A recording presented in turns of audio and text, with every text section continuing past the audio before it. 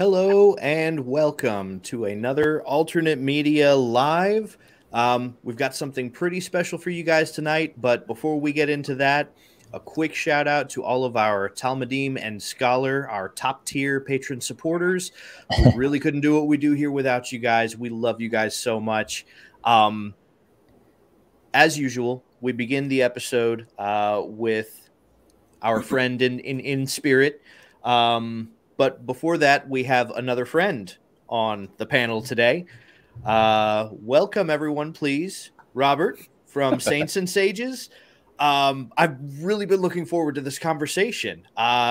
This is one we mentioned in a TikTok live some time ago. And it's been needing to happen, and now it's finally happening, and I'm stoked about it. So I know I'm still working on my Angel's Envy. Seamus, what do you have with you tonight?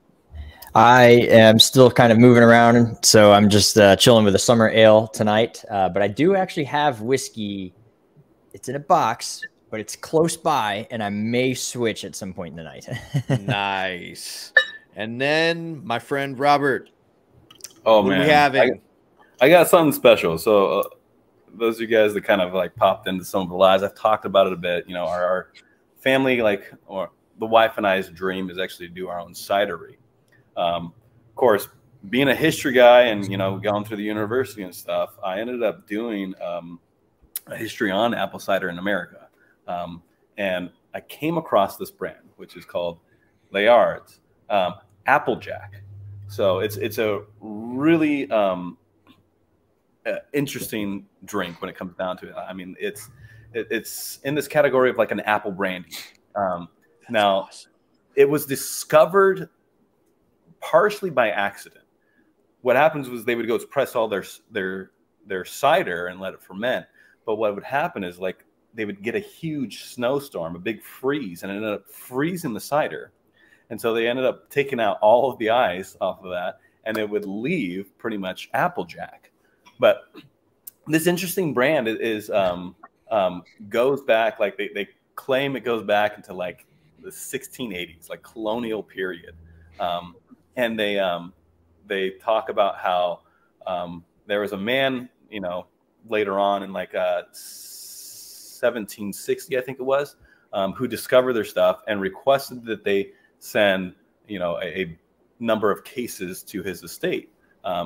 Man ended up becoming the first president of the United States, George Washington. So, I mean, it's nice. It's so tied into history and American culture. So anyways, that's what I'm drinking, an Applejack. I highly recommend, if you haven't tried an Applejack, try this.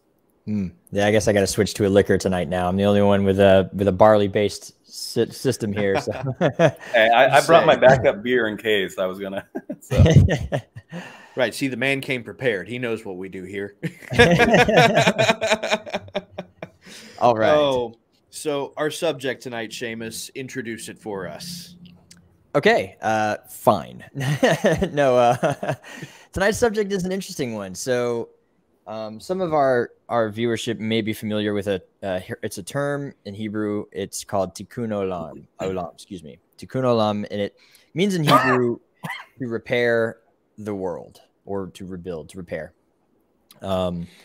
repairing the world. And it's a concept. It's a philosophy that is central to particularly like modern Orthodoxy and more appropriately, ancient first century, the sages Judaism, right? And we say the sages because any of the rabbis, quote unquote, that lived during the Second Temple period were actually called sages. So I think it's Hillel that kind of sort of comes up with the concept, or at the very least fleshes out the concept historically. Whether or not it predates him, we're unsure, but we do know that he does mention it. And so this philosophy, and I'm using philosophy specifically because it's more or less what it is, but also our friend here is a philosopher down here. So it's well, I'm more of a historian, not a philosopher. So I'm exactly where I should be. I'm right in between both of you here. So. See the balance. as everything should be. And so we're gonna go over tonight. I hope so. Anyway, I'm largely gonna let the two of you guys take the reins because I'm not much of a philosopher. I'll be honest. But Brad very much is, and so is my man here. So, but essentially, I guess the question is, first of all, what is it? What is the concept? What is the philosophy? And secondly, who cares? You know, what does this mean for us? Does this have any sort of impact on the lifestyle of a believer? So with that introduction, I release the reins to you guys. Yeah, I did a lot of research in just the past 2 days. And a lot of what you're going to find when studying this subject is going to seem redundant. And that's given some of the minor intricacies in small details that make it different as it pertains to different circumstances. So, you know, Tikkun Olam, or in the words of the vice president, Tikkun Olam. Oh, I forgot she did invoke the. I forgot she tried to do that. Did you? Because I can't. I heard it once, and it hasn't left me. Yeah, I totally forgot. So you know, what is it? Rebuilding the world. What does that mean? And it's interesting. One thing you'll find is that the Jewish belief in particular is that when God completed the creation, right, the 7-day creation, it was good, it was perfect, but not complete in the sense that there was no room for improvement, right? God left room for improvement. That's the whole purpose and the idea of Adam dwelling in the garden, so that he could tend the garden, so that he could keep the garden, right? There was something there for him to do, and it was to work and build and help to grow and cultivate, you know, to expand on what God had already created. That was the idea. So in as much as it does mean to rebuild the world, it also actually can mean to improve the world. And really those two are not so different. If you're rebuilding the world, you are improving it. We live in a broken world.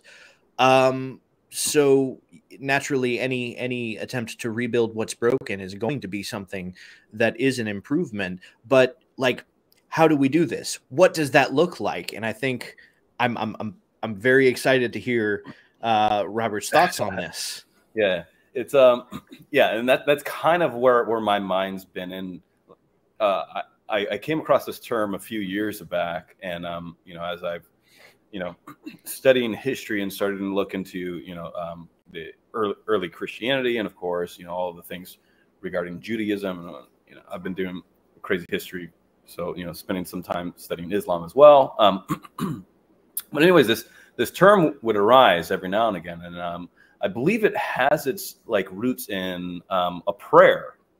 And if I recall correctly, I think it's like the Aleinu prayer. That's it. Yep.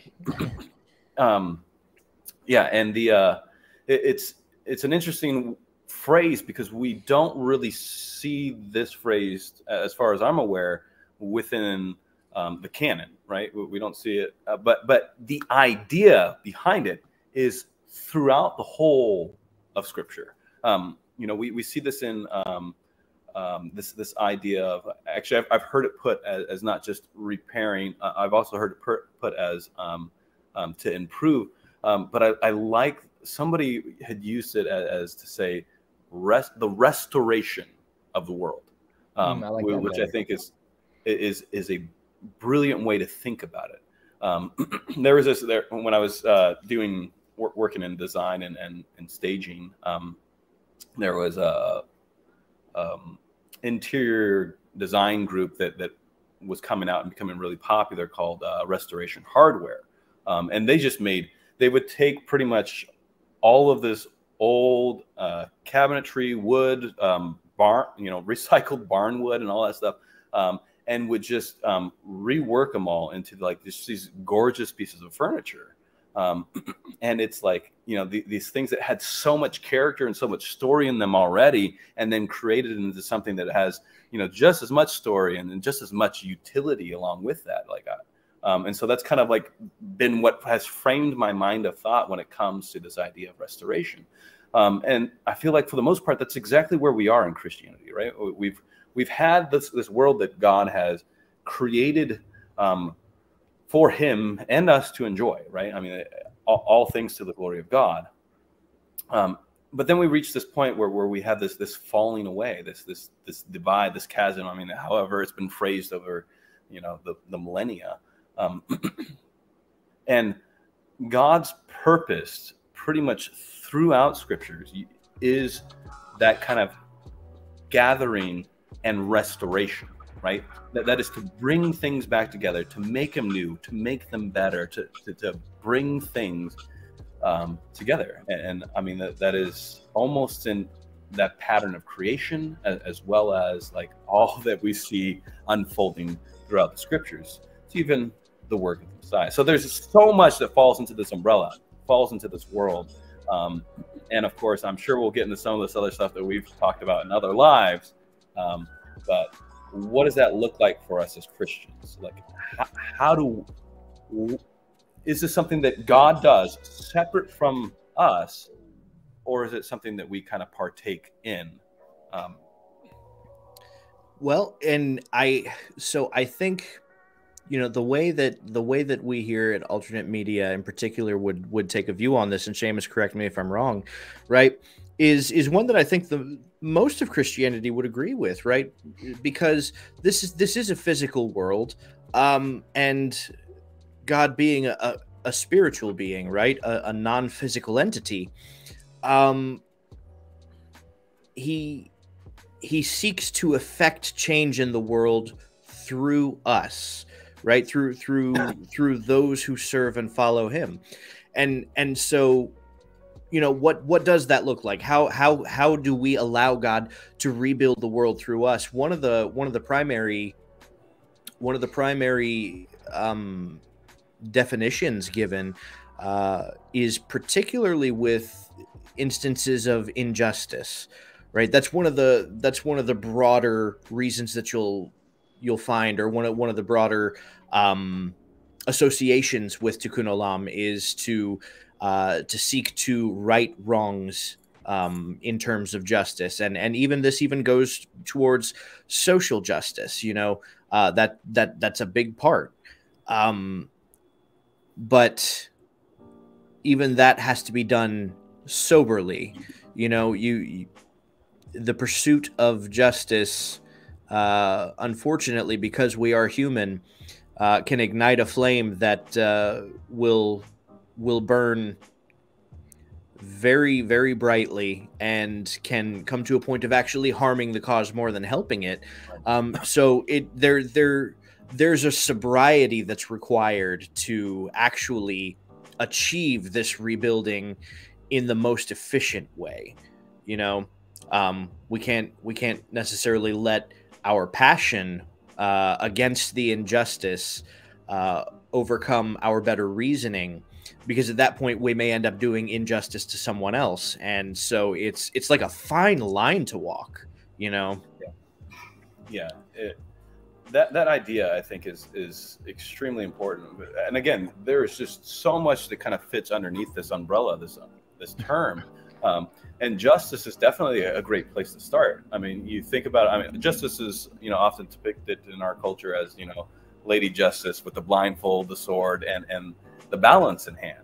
And of course, that is to be a depiction of how we would want justice to function. The interesting, there's I feel like I always have the tendency to just go on forever. But anyways, I'll try to keep it short. That idea of the balance, right? I mean, that is pretty much that is the depiction of what justice is. That is to say that when something becomes unbalanced, something needs to be done in order to restore that balance. And of course, what is our biblical guiding principle for the law of justice?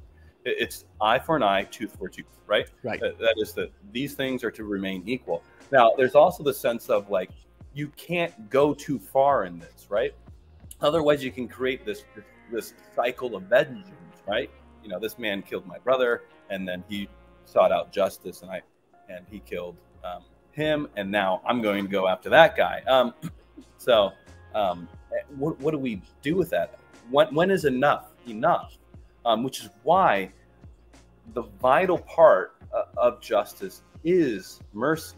At some point, we have to learn to let things go, and otherwise, we all will be crushed under the weight of justice. I was going to say, I think a large part too is the sobriety of self-examination, right? And that's also part of Tikkun Olam, right? Tikkun Olam, rebuilding the world. One of the best places to actually start is in rebuilding the self, right? Rebuilding yourself. And this is where, you know, in as much as social justice is certainly a noble endeavor, Right. but this is where kind of where Jordan Peterson takes his ideas regarding, you know, guy, I get it, he's the clean your room guy, but what he's trying to bring to bear to people is that, you know, it's one thing to have the sense of nobility to worry about big problems that are well out of your control, right? It's another thing to stop, self-examine, and figure out what changes and what ways you can rebuild yourself, because that is what is the most in your control, right? You can make the world a little bit of a better place by making yourself a little bit of a better person, right? And you will affect change that way. And it's the most at hand. Like it is within your grasp directly to do that right now. You know, if I could step in, if you don't mind. I actually want to say something because I try to take these concepts and put a really simple kind of summary, at least for the concept, and then everything else can kind of fall into place. And the one thing I kind of wanted to mention here is that really the heart and the essence of Tikkun Olam is, if you can picture this with me in the audience, it's pulling heaven down to earth. It's when you do these things that are godly, you bring the heavenly, spiritual, otherworldly things, you bring that down around you, around the space around you. An example, like on the spiritual example, is like this office. You know, if I pray in this office space becomes a little bubble of heaven, right? It's kind of, you bring the world down with you. When you say a blessing over everyday product, but you thank God for it, you've brought a little bit of heaven down with you, and it's these little things like that that are the repairing of the world. It's the true essence, is to take the world, the everyday mundane things that are around you, and bring heaven down. What I love about what you just said, and I've got notes on this because I think it's paramount and important to the discussion of Tikkun Olam to at least understand or have a grasp on the Klipa Noga, right? The Klipas, and the Sitra Akra, right? So the Klipas is it's a shell, a peel, right? It's that which makes things mundane, because what you've just described, right, is you've got a mundane item, right? And this is Klipas Noga specifically, right? Because you have the absolutely unholy Klipas, that which cannot literally cannot be elevated beyond its status, because it was created for unholiness, right? It was created for its status. But not everything is that way. And so you have things, you know, common everyday items that we can say a bracha over, and you know, you can bless it and use it to enjoy Shabbat or something like that, you have elevated the item by using it for a purpose holier than that which it was created for, right? This is part of what Tikkun Olam is. This is part of rebuilding the world, is to elevate the everyday items around you, to bring them to a higher status of holiness by using them for the sake of heaven, Right.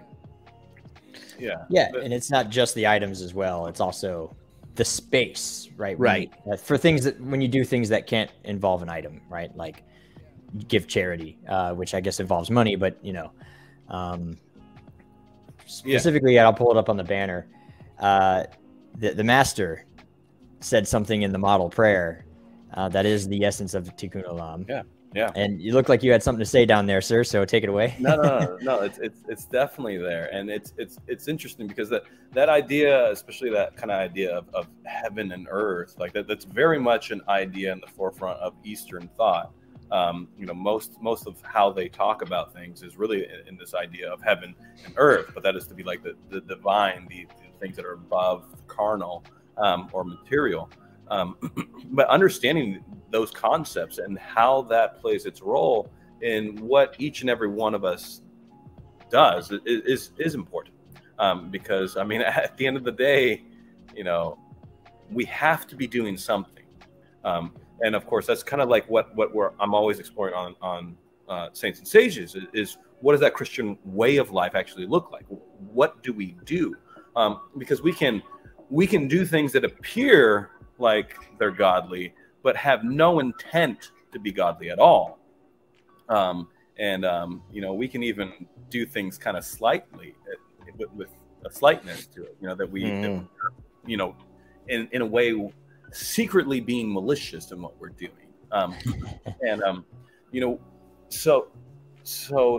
As you guys heard me mention before, most of human behavior comes down, or not just human behavior, humanity comes down to two major aspects, right? That is our mentality, how we think about things, and then our behavior. How does that manifest?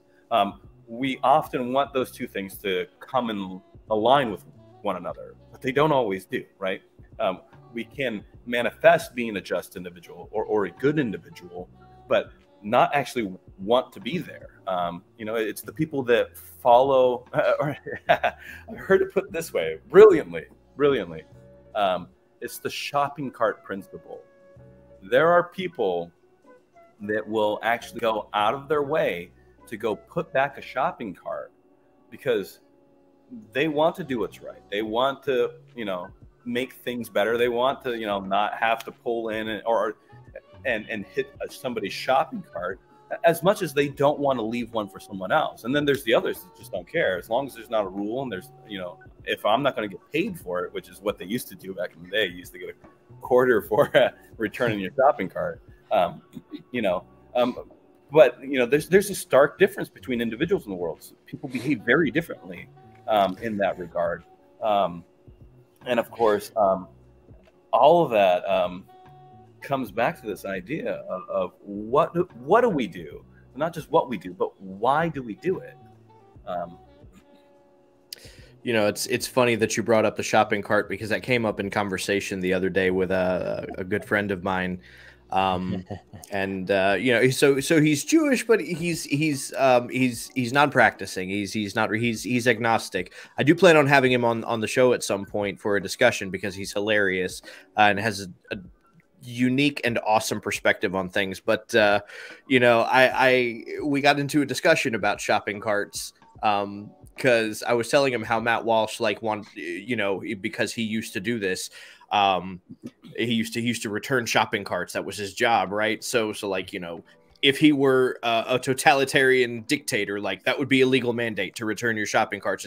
And he said, man, that would just be terrible. Like, why would you take away the only actual metric for ethics and morality that humanity currently has, right? Because he said, you don't have to do it. It's not going to benefit you anything to do it. And right. You genuinely don't have to. So like, if you return the shopping cart, you're actually a good person.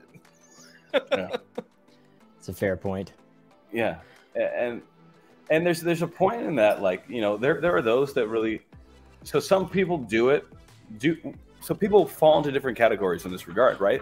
They'll do it because they're afraid of what other people are going to think about them. They'll do it because they think that it's the right thing to do. And then, of course, there's others that will do it because they don't want to inconvenience others. And there's a sense in that, like, in what we're discussing here, as we have a responsibility of self, right?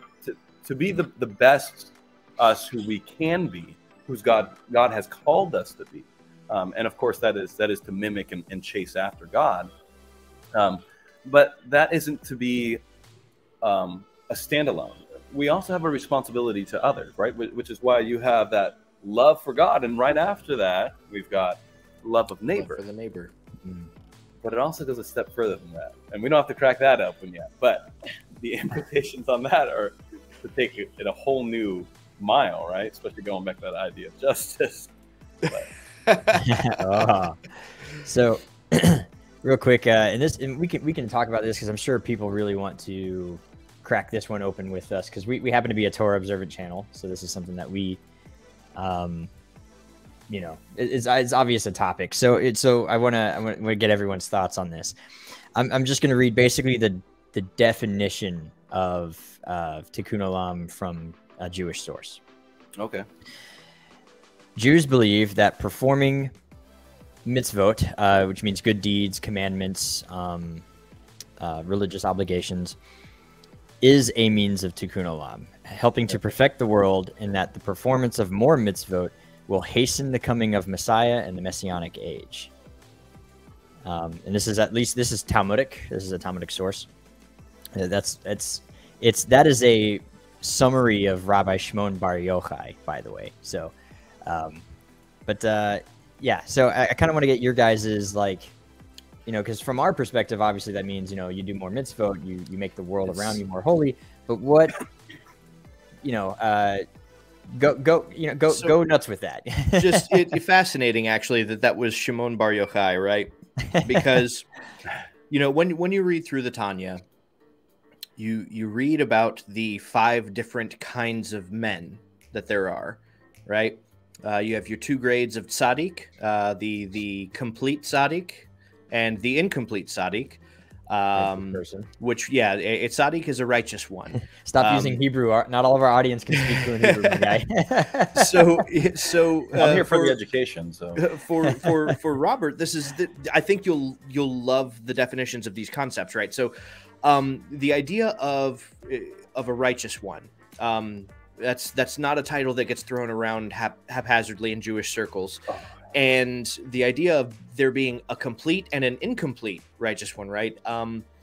It's pretty well understood that most of the righteous ones in history that we know about were of the incomplete variety.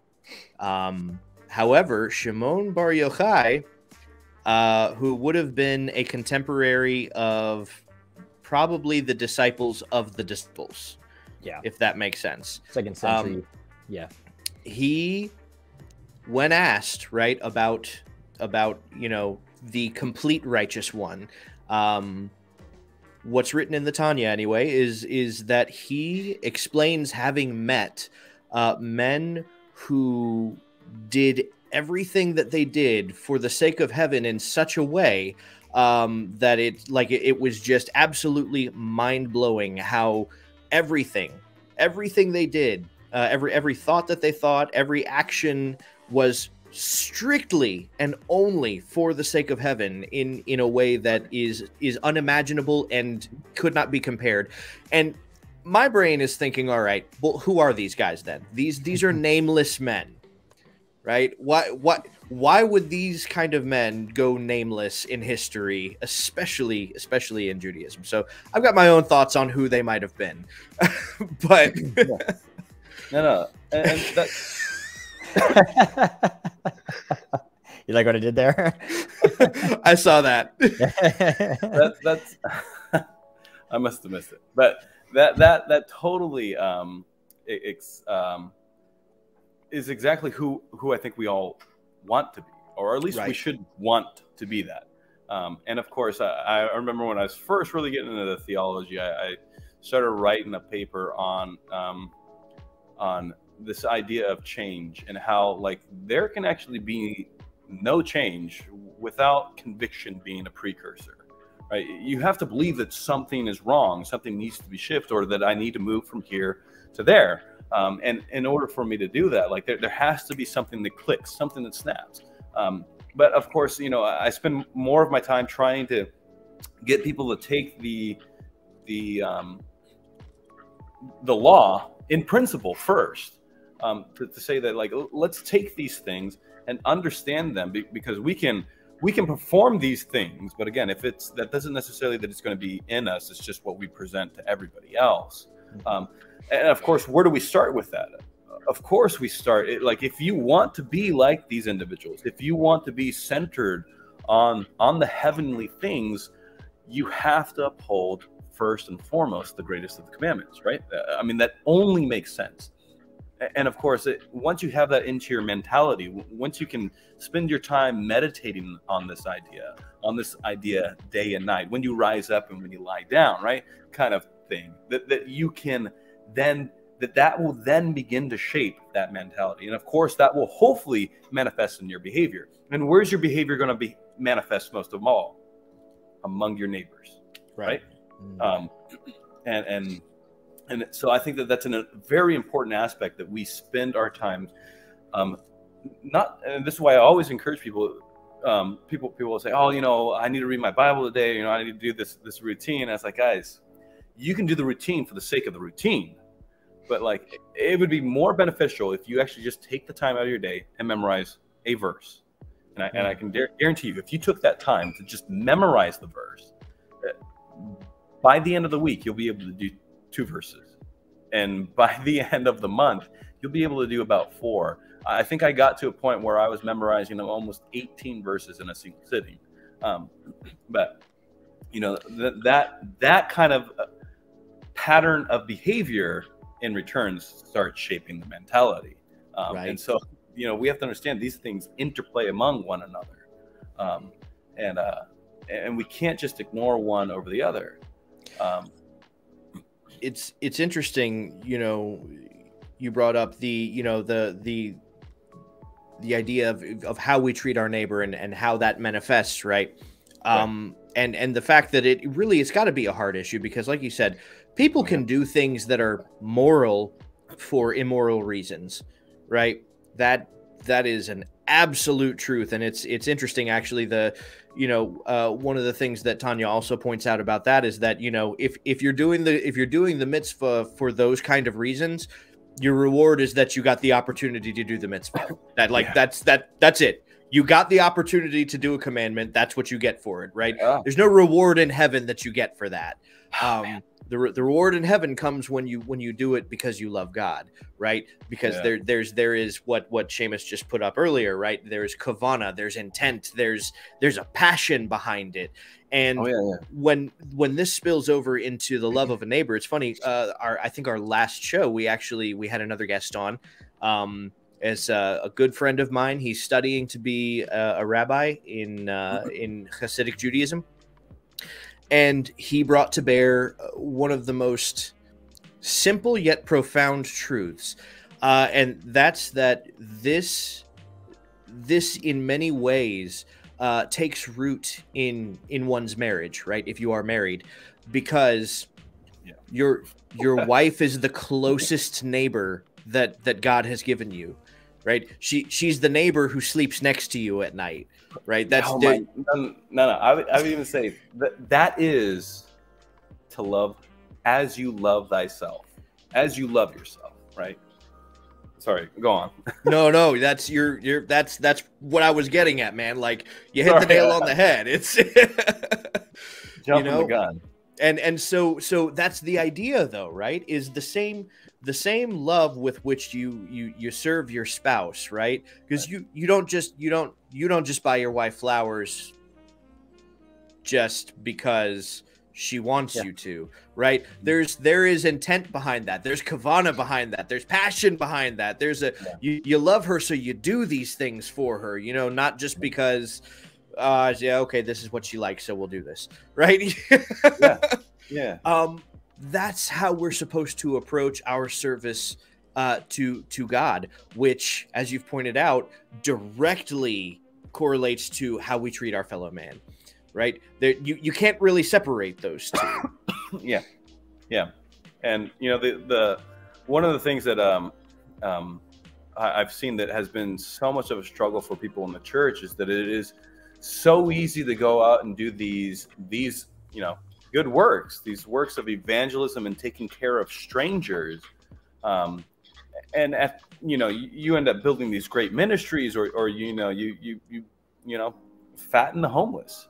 But at the end of the day, so these people can lose their own children. They can lose their own household. And that's because, you know, there's a point where, like, I don't have any real attachment to these individuals. So, but that doesn't scare me. What scares me is those that I actually have an attachment with. And so it becomes a difficult dynamic, you know, to the people. And then, of course, we've built things into that relationships, and, you know, you can get into all sorts of psychology and stuff, you know, but it's an important idea, like as I believe it was Max Weber, and take him for who he was really, but who said that society breaks down to the smallest unit, and the very nucleus of society is the family. This is where society really begins to form. And of course, if this becomes dysfunctional, if this falls apart, if this cannot be restored, the whole of the world won't be restored. And that's something that, you know, looking at where do we start? This is where you start. Like, you got to get it right here. And of course, you look at the Shema, right? And you know, these things you shall teach diligently to your neighbor. No, first and foremost to your children, right? And to your children's children. As if there is a specific role for grandparents in this. But absolutely. Yeah, the role of grandparents is, I think, in many ways unappreciated until you know, much later in adulthood. I know I certainly didn't appreciate the wisdom that my late grandfather tried to offer me until I was much older in life. And, you know, of course, now that he's gone, I don't have access to that same wisdom anymore. And you know, it's like I miss it, and I'm jealous of my younger self, you know, when I had the opportunity to just sit and talk with him and ask him those questions and everything. Yeah, that's definitely, I think that probably doesn't get enough attention even in Christianity. Like, there's a lot of attention put on the impetus of a parent to teach their child. But really, there isn't that much attention put on the role of a grandparent in also offering instruction to a grandchild. Yeah. And, you know, one of those things that people don't really understand is the way that the ancient world functioned within its own household. Like, you didn't get married, buy a house, you know, across town. Like, it was often an addition to the family complex.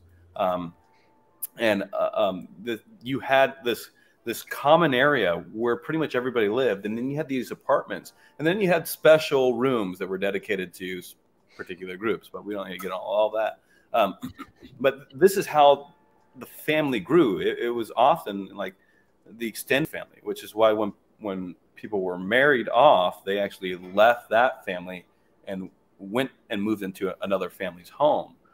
And of course, this is why that, you know, marriage was actually a bringing together of families. You know, like this is, you know, pretty much your lives are now going to be intertwined with one another. Everything your family does and everything my family does, we're pretty much going to be doing these in tandem with one another. And so it was a big deal. And of course, what is the role of the grandparent in all of this? You know, because at some point you reach a certain age, and you can't go out in the field anymore, right? I mean, you can clearly see this in the book of Ruth. And I think that's probably an excellent place to go, right? But you see this in the book of Ruth, and we have Ruth, who is caring for her mother-in-law, in part that she can't go out and really do this herself. But of course, you also have the brilliant Boaz, right? Who conducts himself within the parameters of being a steward, owning his property, owning his family's estate. And of course, that's all throughout the book, right? And he follows the law according to the, not just according to the law, though, right? Because the law says, don't wholly reap your fields. He doesn't just not wholly reap his fields. He says, guys, leave some extra. How to reap, I want you to leave a little extra. And he was far generous than what he needed to be. And there's no indication that there was very many people that actually practiced this law over time. But there's a few things that we see that we don't have good indications that people were actually practicing these certain things. One of those is the holy reaping of their fields. The other is the yearly Sabbath. But for the most part, like this is how an individual takes themselves, conducts themselves in a way that they feel that they have a role, they have a responsibility, not only within themselves, but a care for one another. And let's face it, you cannot be living out any level of this idea of to play a part in this restoration of the world without love first being a primary thing in your mind.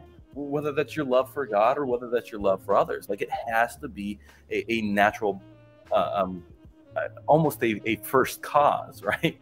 Right. It's funny you bring this up, like that's the law of the payout, by the way. It means edges, and the Torah does say you're supposed to leave some on the sides, but it doesn't say how much.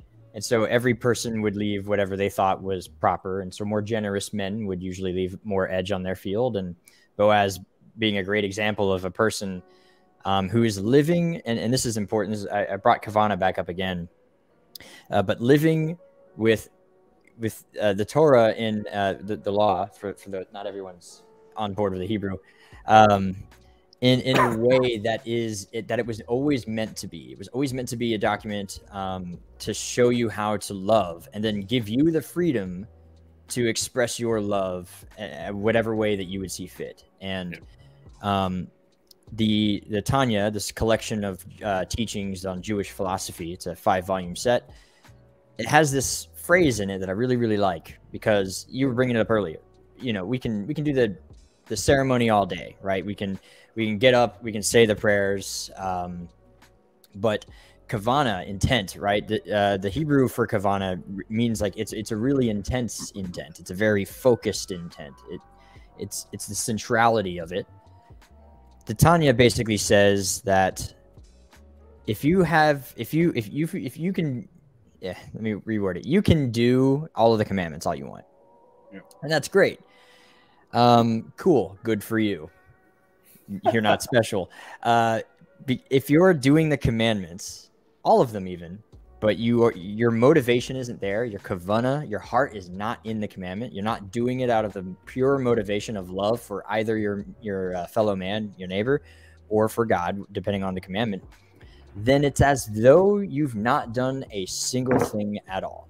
So you're better off not doing it. If your heart's not in it, who cares? You're honestly better off not even doing it. So it's super important. This idea of Tikkun Olam is not just, oh, I'm doing my thing. If the intent isn't there, the spirituality doesn't manifest itself physically, if that makes sense. There's that crossover. It's interesting because it ultimately, what we're all three in agreement here on is that it's an issue of the heart, and where the word finds its place in your heart, right? Because so when even when Moses is telling the children of Israel, and Seamus, you'll remember this from Tanya too, right?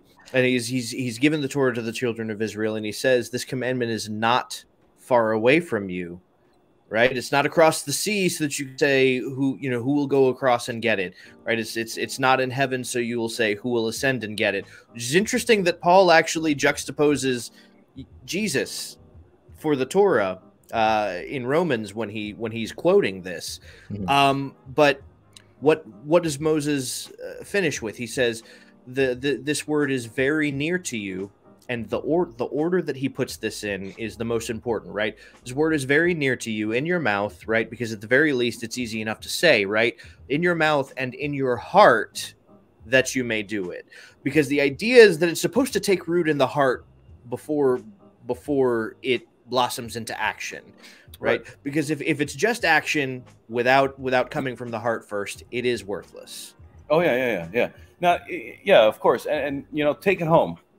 Like literally take this to your home and ask yourselves how many of you with your spouses would be able to go through the motions of buying the flower to say that you're sorry, but not actually be sorry, right? Like, what is that? That is a completely empty action, you know? This is why God says, like, you know, I don't want your sacrifices. I want your heart. The idea here is like, if this is the whole of who we are, this is what we have, this is who we are, and therefore this is what we have to offer to God and everybody else. And of course, we want this to be the best that it can. Now, the Torah is excellent for outlining ways in which we can do these things, right? One of the things that, you know, so many debates going on this idea of Torah and Torah observance, and I'm like, guys, can you just like think for a moment here? Like the idea, there's also another idea here in the word Torah, as far as I understand, that is to guide. That is to say that you take these things, and this is the pathway in which you should go. This is where you should go. And if you go this way, it's not going to take you to those heavenly things. It's not going to lead into that restoration of the world. If you go the opposite way of this, it is going to lead into destruction. And so therefore, like, do you want to partake in this, or do you want to go down this road? A clear example of this, I think, is in the Proverbs, right? You see the adulterous woman. Now, people far too often like to take this thing and just make it black and white. Look, there's going to be this girl in society, and you need to just watch out for her. It's like, no. You have to understand, like, the amount of steps that have to be taken in order to involve yourself with such a woman is not like a oops, I'm sorry, I didn't mean to, you know, fall into sex with you. Right. You know, there is a deliberate amount of decisions that are being made here, and the caution for people to become wise individuals is to recognize not the end act, but all of those steps before you're even there. That's what you should be cautioned against. And of course, you know, at the sense of this idea of Tikkun Olam, this idea of the restoration of the world, we have to also understand that there's a whole opposite side. There is the destruction of the world, and we have to choose, because at the end of the day, we can't just say, you know what, I'm gonna just stand right here, because even the stand right here is really just to fall backwards, you know. Try to make it a banner. Sorry. So we're at 10 till the hour. It's usually around about this time. We like to open up for questions from the comment section. And through that, man. Since we have a guest, the comments might be geared towards you. We'll see. That's fine. Yeah. But in the meantime, while we wait for some questions to pop up, let's do this, because I want to try something, because everyone's going to have like this different perspective, and I kind of want to hear it. So if you had to summarize it in a very neat bow, put a bow on it, wrap it up kind of way, what is Tikkun Olam? Like, what is the essence? What does it mean? What is the best way that you could put it in like 5 sentences or less? I give you guys a little bit of time to think about it. Yeah. We'll go around the room. I feel like Brad isn't prepared. Never mind. So I'll actually start so I can give you guys some time. But so for me, it's a duty, and that's a very, very oversimplification. But Tikkun Olam is your duty. To me, that is what you are called to do. That's the purpose for your individual obedience, whatever that looks like. at whatever stage in life that you are and whatever capacity that you have. Capacity, that was weird. I became Mark Wahlberg there for a second. In military terms, you'd say like it's your MOS. I like that. Yeah, it's your designator. Everyone has a place in this world. Everyone's been placed where they are for a purpose, and it's your duty to figure out what that purpose is in a way that, you know, is there are universal things, but it's your duty to find your purpose, and everyone's purpose is different, and that's how I would summarize it. But I want to hear your opinions from proper philosophers, because I'm not one. I think for me, you know, Tikkun Olam, if I were to summarize, if I were to summarize that, and, you know, mind you that this is in like the purest, you know, most unadulterated form that I can think of, which is a difficult thing to achieve. But it's to have the wherewithal, the constant wherewithal and self-awareness to ask yourself, who am I going to be right now? Right? What am I going to do? What actions am I going to do to reflect my love for God here and now? Right? It's to constantly be asking that, because you're never in a state of not being, right? You're always you're right. You're never in a state of not being, and so that has to be the question that's at the forefront of your mind always. And that is, you know, what a task, because some of us don't think that even once a day. So to have the wherewithal to think that constantly, to think, okay, you know, what can I do to be a better person, so that your experience with me is a more positive one, and allows you to experience the love of God through an interaction with me, to constantly be asking myself how I can achieve that. That's quite a task. Yeah. All right, man, take it away. I think that, you know, it's interesting that you asked that, because I've like, that's pretty much like what I've been mulling over in my mind and trying to articulate for years now. But I would say that for however cliche it may sound, it is to be Christian. But I mean, there's an aspect of that we just completely miss, because it's such a Christianese term in itself. But that idea of, you know, it's Latinized, of that idea of messianic, right? Like to follow after, or to even behave like the Messiah would, right? I mean, that is ultimately the role of what the Messiah does, is that restoration of the world. We are waiting for that time in which God is going to actually, literally turn over this world and restore it to its original intended glory. And yet we don't have to wait for an end time for that. We don't have to be bystanders in this. We don't have to be waiting for a rapture. The idea is that we can be that now, which is often why Jesus teaches the kingdom of heaven is like. It's because we can do this now. And that overarching principle of what it is to be like the Messiah, I think, is summed up in that: to seek first the kingdom of God and his righteousness. And understanding what the kingdom of God is, understanding what righteousness looks like we can do that now in all that we have, in all that we do, in how we live and we move and we breathe and we have our being, right? I mean, that, I think, is to chase after this idea of Tikkun Olam. So that best one so far. Yeah. I gotta give it that one for sure. Talking, so. Nailed it. Let's see. We got a couple of questions. And this is actually a really good one. What have you found to be the greatest obstacle in serving God from a heart of love? It's actually a good question. Like, it's just big enough. Well, I mean, I think it's pretty... I don't want to. Ricardo. Right. I don't want to. I got things that I like to do. Exactly. That's what makes it the hardest. The hardest thing about chasing God with my heart is my heart. Like it's just not there yet. Like, and I recognize that. I recognize my follies.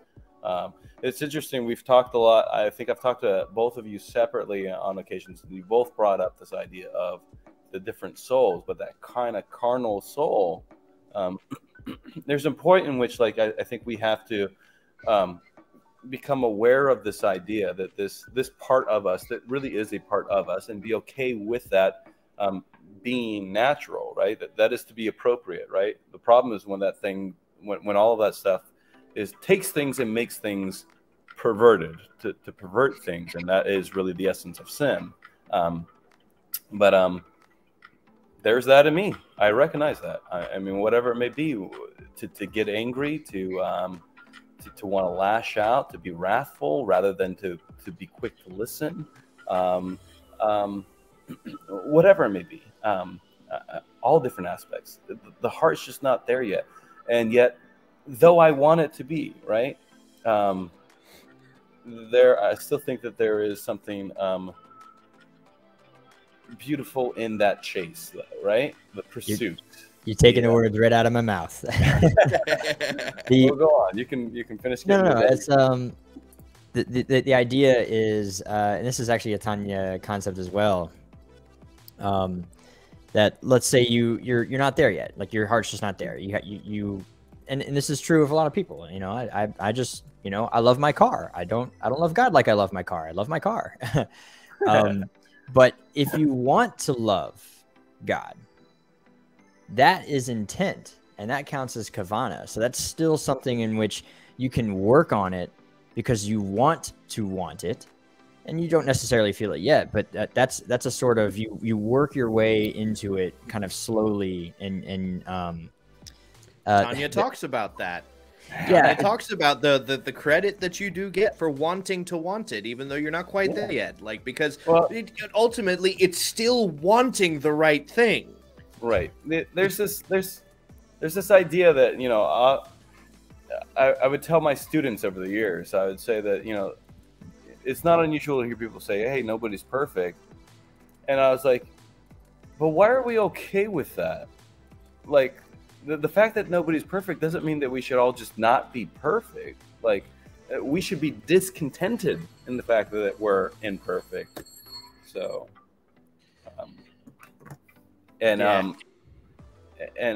yeah, I mean, we have to recognize that there's something not in us yet, and we should want more. Like, every now and again, I just get that itch in life, you know, that I want something more. Like, I want to be better. Like, I want to go out and do great things, not for my own sake, but because they're great things, you know. And I find that to be the pleasure in pursuing God, pursuing Christianity. So, you know, we've got the shop. I'm sorry, I don't know if there's any more questions. I don't want to. No, I mean, keep going. There's actually, that was probably there's one more, but keep going. Yeah, so we got the shop here. And of course, you know, I kind of stepped out from ministry and stepped out kind of chasing this idea of ministry in the church, because I realized that can only reach so far. What I really want is, like I have a genuine care, as I'm sure, you know, both of you guys know. I mean, Brad, we've had a little bit more conversation on this, but we have a genuine care for the individuals in our community. And we want to create a place for them, to bring people in, not to just make money off of them, but to serve them something of good quality. And that good quality has to be accompanied with good hospitality. Like, to me, that is what Christianity actually looks like.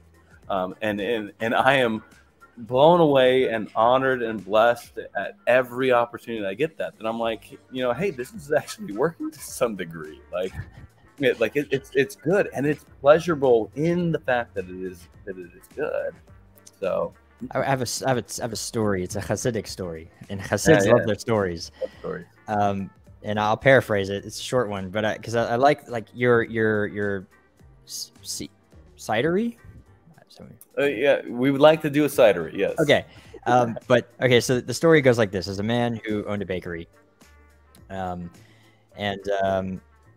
another rich man. He wasn't doing super well. His business was kind of, he had a lot of overhead, and he was not breaking even all the time. So rich man comes and says, here, I'll buy up your business. But in return, you will study Torah on my behalf. So these are two Jews. And so basically he's saying, you'll do all the learning and you'll teach me what you get taught. So I'll run the business for you, and you go and do the learning, and then we'll meet in the middle. So I'll pay for your livelihood, and you can do the Torah study because I don't have the patience to learn or whatever. I would love that agreement. So, and the old man who owns the bakery is like, okay, cool. A couple of weeks go by, and he comes back, and he's like, I quit. I'm not doing this. I can't do this. I can't do the study. And the rich guy's like, what's the matter? And he goes, my business was going under, yes, but every time I made a lump of dough, I would say, God, let this dough be everything that it's capable of being. And then I would shape the dough into the cookies or to the bakery, and I would say, Hashem, let this be, please bless this bread. And then I would put it in the oven. God bless the fire. And he said, everything I was doing, I was talking to God. But when I went into the yeshiva, I stopped talking to God. And I miss that. And so I would rather be in a poor situation where I'm one with Hashem than sitting there being a student. It's just not the life for me. And so the rich guy goes, I hope the whole town is like you, my friend. Yeah. No. That's totally where I am, and oh man, there's so much that we have to talk about, gentlemen. But there's this idea of we have a bad tendency in the church to talk about Christianity in theory, right? That we've become very well educated, and in fact, we have almost a line of scholars, right? This guy ends up in the leadership position because his father was in that, and his father was after that. And yet, this is what they've done their whole life. I mean, it's the same problem we have with career politicians, right?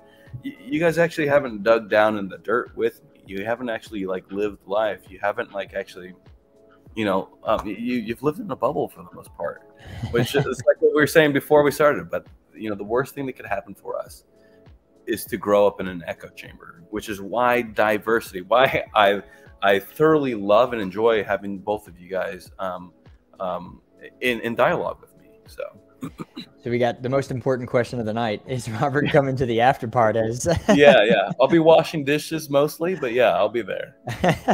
Awesome. And we had one other question. It's a little off topic. I think we can knock it out. We'll call this one. We'll call it a day for here, and then we'll head on to the after parties. So how would y'all explain to someone that is accusing somebody of being self-righteous when he is just trying to have a lifestyle of holiness? This is something me and Brad run into pretty often, actually. Yeah. But I'd like your perspective on it. Well, if any of you guys are ready to go, I'm going to need some time to gather my thoughts on that. It's a really important question and something I've spent a lot of time thinking about. I would say on a personal level, in my personal experience, and again, this is where the self-examination becomes very important, is to ask yourself, okay, well, am I doing because I want to be able to say that I'm holier than other people, or am I truly just seeking a closeness with God? Because that really ultimately should be the chief motivation. If your motivation is to achieve holiness, then this is not correct. But I will say that I have run into some, especially in the Torah observant community, and I would say more so on the Hebrew root side of it, that seems to be the motivation. Typically, they come out of more charismatic backgrounds where their motivation for speaking in tongues was so that they had something one up on you. And so when it came to Torah, this was just one extra thing that they could hold over somebody else's head because they were a more devout Christian. But I would say, look, if this is not a valid accusation, right? If this is genuine, I wouldn't pay it any mind. I would say that's probably more conviction than anything. So mine is quick because I'm kind of snarky with this stuff. I have no tolerance. for people that have prejudged my motivations. So if somebody is accusing you of being self-righteous when you're trying to live a holy lifestyle, a lot of the times the insult is Pharisee. We get that a lot. At this point, you know, he doesn't know my motivations. He can't possibly know my mind. So this person is making a premature judgment on me. Usually it's people that don't know me that make this accusation. So I've stopped caring. And so now my answer is usually, you're right. And then I just let it go. I just, you know what? Sure. Whatever you think, man. I don't let it bother me anymore. So according to the way of the wise, there's this aspect in which, like, you have to understand that we need to behave mostly like, what's the common term? We play with our cards close to our chest. You know, the idea is that we spend most of our life kind of in our closet, right? Like when we pray, you can see the self-righteous because they parade themselves out on the street corners, which is why, like, you'll never find me on TikTok. Actually, I have given in a few times, but I really try not to, like, when people hop into live and ask for some sort of prayer right then and there. Like I was just like, I'd rather not make this a display of prayer and piety. So in that, like, make sure that you're playing with your cards close to your chest. And there was a second thing that I was going to follow up with, but I kind of lost it. But yeah, that's a primary thing that ought to guide us, right? That is to not let your left hand know what your right hand's doing. And so you have to also recognize that there's going to be people that recognize what you're doing. But I would then consider this possibility. Remember Jesus's parable when he talks about the day wages, right? When he goes out and he hires some people early in the day to come in and work. And then he goes out later in the day and he hires them to work. And then he goes out late in the day and he hires those men waiting for work to come and work. But at the end of the day, he pays them all the same. And the guys that were working earlier in the day are really upset that they only got paid the same amount as the guys that came in late in the day. And he says, is it that I mispaid you, or is it the fact that my generosity shows that reveals your wickedness, your spite? And I think that's an important idea to understand, that though we seek to live our lives in some sort of pious and holy way, at the end of the day, there are some people that are going to spite that very fact. And you just need to be okay with it. Which is pretty much what you guys said. So no, it's like, I like that because you said at the beginning of the episode that you were right in the middle between the two of us, and you've ended your last statement by being exactly the middle between the two of us. Yeah. So, by no means, please don't take that as me being the lukewarm individual. No. We should do an episode on that lukewarm concept, because that's not what people think it means. That's an episode for another day. I like that idea. Austin, put it on the list. We'll invite you back for that one. Oh yeah. No, I would love to be back. It's always a pleasure to talk with you, gentlemen. Yeah, and if you want next, because that topic is actually very historically focused, so that might give you a chance to monologue a bit more. I'm not sure if you like that or not, but I find it a terrible tendency. So I feel like I monologued enough in this one. So I feel like personally, I feel like you didn't get a chance to talk enough, but that's me personally. Really? But okay, that's because I was monologuing too much. So my apologies. Man, have me back anytime you want. I've got tons to say. So. All right, so we're gonna go ahead and start the closeout process. So, live well, live wisely. So, that's good. I'll give you the cue when to actually say that. But yeah. No, you're good. That's I like that. It's good. But yeah, so we're about to head into the after part. As let's see where I got it here. First things first, let our guest plug himself, because he also has a ministry that he's trying to work with and get the word out there and teach people awesome things. So, Yeah. Robert, where can people find you? Yeah. Mainly find me on TikTok right now. That's all I got time for, managing my crazy life. But yeah, Saints and Sages on TikTok. And there's a lot to be said about that, but I probably shouldn't take too long. Go on. No, you're good. In fact, actually, after the video ends, I'll put a link to all of your stuff in the description. Yeah, very much appreciate it. Thank you. Yeah, so anyone can go and click in and support. Okay, yeah, and so the after part is we basically jump in the Discord for all of our Patreon supporters. If you're giving at any level, it could be $1, it could be 100, doesn't matter. You can join us in the after part. You can hang out with us. You can sit in awkward silence with us. You can ask us any questions. It's whatever you guys want to do. Usually we do post show, go into greater detail, ask questions. It's a good time. Just ask Bobby. It's a great time. And our link to the Discord is also in the description. A link to the Patreon is also in the description. So everything is in the description below if you want to get in on that, if you're not already in on that. Feel free to hit Bobby's smiling already. Oh, we got another Bobby. See, I grew up with Bobby. I was like, wait, what's this reference here? So. Yeah, he's our meme lord. Yep, Bobby K. So that's basically it for us, I think. So in fact, let me get the credits ready. But sir, if you would do the honors of your signature sign off, let you have the last words. Take it away. Yeah. Anyways, check me out, Saints and Sages. It comes from this idea of an Eastern proverb, but that is the way of the Saints and Sages is not mastered in a single evening. And I believe that is entirely where we are all in Christianity. It is not mastered in a single evening.